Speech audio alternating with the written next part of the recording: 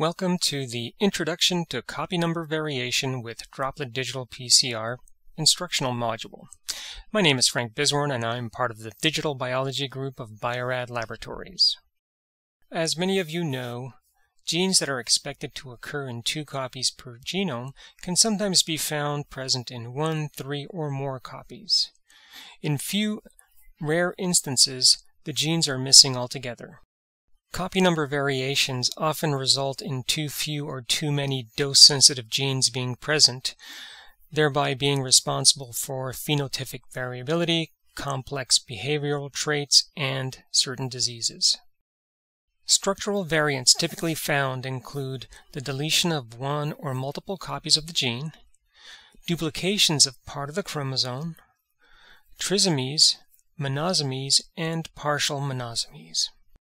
To determine copy number variations within the cell population, the number of copies of the gene of interest is quantified and compared to the number of copies of a reference gene of known quantity.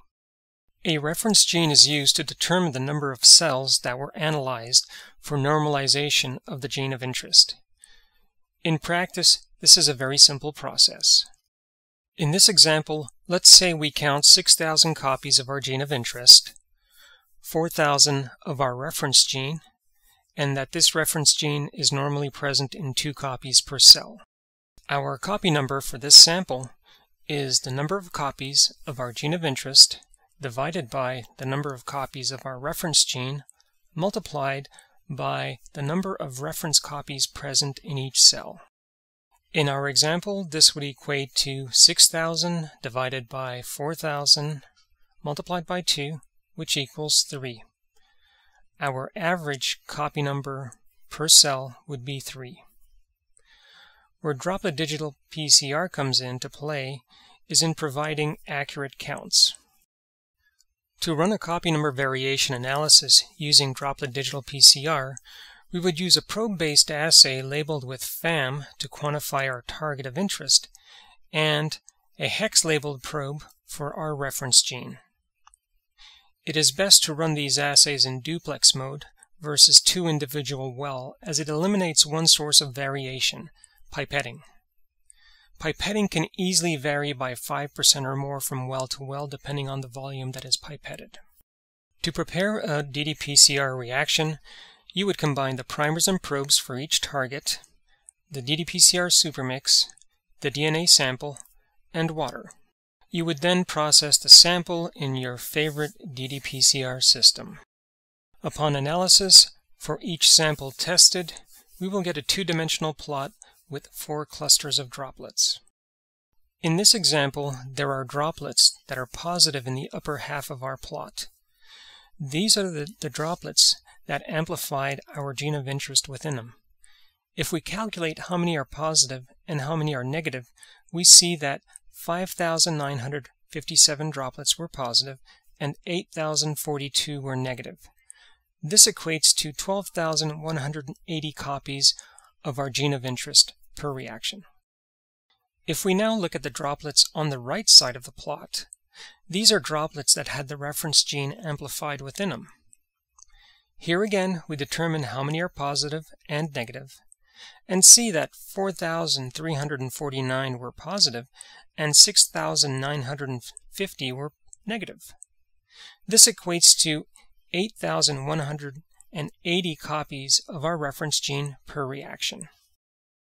All of these calculations, of course, are done within the analysis software. The typical output would look something like this. Here we see 2 graphs, the first of which depicts the concentration of both our gene of interest and reference gene in copies per microliter of reaction. The second graph shows the number of copies per cell. The error bars represent 95% confidence intervals. This is an example of 8 wells run in duplicate, quantifying MIC and normalized to RPP30. These samples had copy numbers varying from 1 to 16 copies per cell.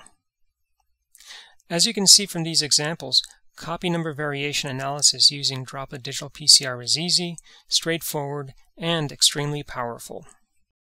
In conclusion, well, of sorts.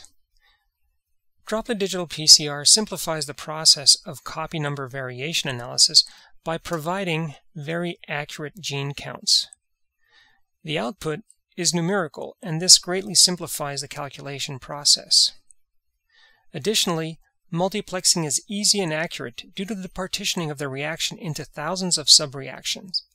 This reduces competition for reaction resources and allows amplification of both targets unimpeded by one another.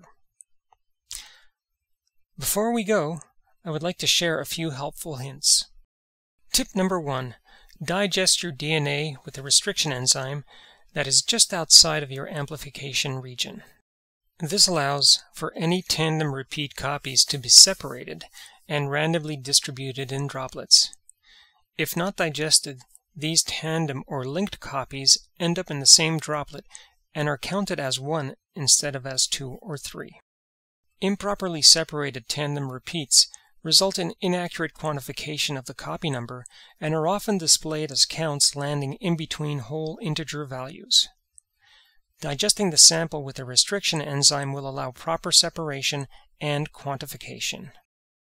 Additionally, digesting your DNA template allows for better dissociation of complementary strands. We generally assume that the initial denaturing step of 95 degrees for 2, 5, 10 minutes is sufficient to dissociate the DNA strands in our template, but this is not always the case. Factors such as buffer formulation, size of the fragment, GC load, and other parameters will affect this dissociation rate. Digesting the DNA into smaller fragments accelerates this process dramatically. Usually, the smaller the fragments, the easier to denature our target region becomes, resulting in more accurate gene counts. In most instances, the restriction enzyme can be added directly into the reaction mix before generating droplets. Simply add the enzyme, mix thoroughly, and incubate at room temperature from 5 to 10 minutes, and then generate your droplets. The second tip is to test multiple reference genes and select the 1, 2, or more that give you the most stable results. In some disease states, different portions of chromosomes can be deleted or amplified, and although often standard reference genes work fine, it's always a good idea to test and validate your reference gene for stability. We generally recommend testing 4 reference genes as a starting point and going from there.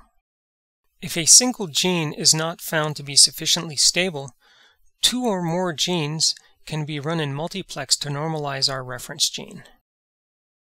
In this example, we have our gene of interest being quantified using a FAM-labeled probe on the y-axis, and 2 reference genes being analyzed using hex probes on the x-axis. You will notice that the x-axis has 4 sets of clusters. The first for the negative droplets in black, the second cluster for the first reference gene in blue, the third for the second reference gene in green, and the fourth in red for the droplets that contain both reference genes 1 and 2 that have landed in them due to random distribution. Although this may seem complex to analyze, software can easily accommodate and analyze these clusters. The last tip for this session is to use pericentromeric reference genes when possible. Over the years, we have found that reference genes on the extreme ends of chromosomes tend to be more unstable, and as such, we recommend selecting reference genes that are closer to the centromere. Copy number variation analysis is simple and straightforward. Droplet Digital PCR offers a robust, accurate method for quantifying both target of interest and reference genes within the same well. Remember that to get the most out of your experiment, it's a good idea to digest your template, test for the stability of your reference genes, and when possible, use pericentromeric reference genes. Thank you for taking the time to view this presentation. For more information on Droplet Digital PCR and its various applications, please download the Droplet Digital PCR Applications Guide, Bulletin 6407 from Bio-Rad.com. If you would like to browse our in vitro validated assays for copy number variation or to design your own, please visit biorad.com/digital-assays. Thanks again.